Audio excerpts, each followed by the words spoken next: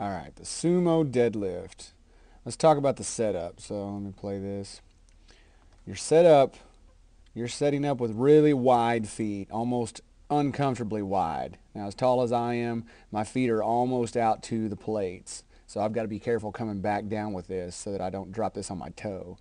But the important part of the setup here is getting your knees out wide to where they're pointed out to the sides.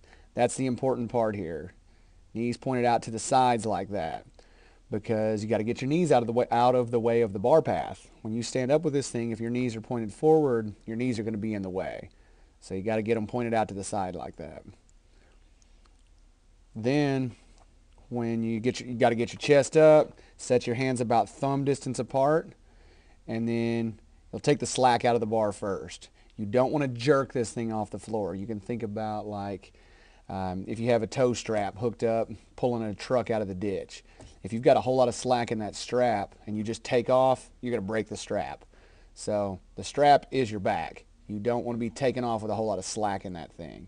So take all the slack out and then just stand up.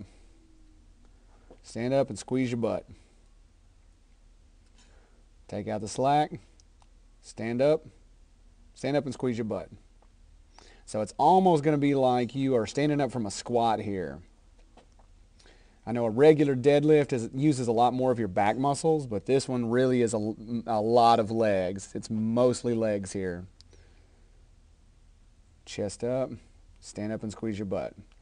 So if you think about it like this, think about knees out, chest up, take the slack out of the bar, and then just stand up and squeeze your butt.